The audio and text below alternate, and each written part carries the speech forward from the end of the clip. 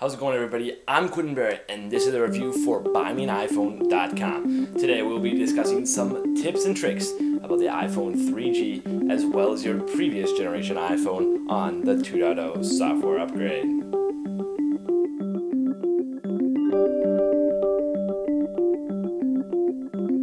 Today we're going to be discussing several things you may not have known about your iPhone.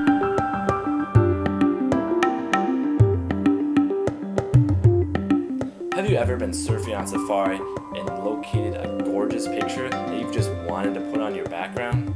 Well, now you can. To save any image from the web to your camera roll, simply press and hold the image.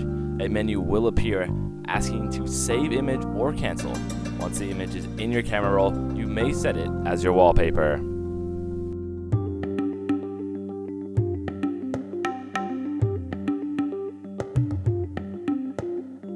Have you ever bookmarked a web page on your iPhone but hated the image it had? Well, that's not a problem anymore thanks to this great feature. To manually select the icon image for a bookmark web page, simply go to the website of your choice. Zoom in to the favorite part of your website, either a logo or a gorgeous image.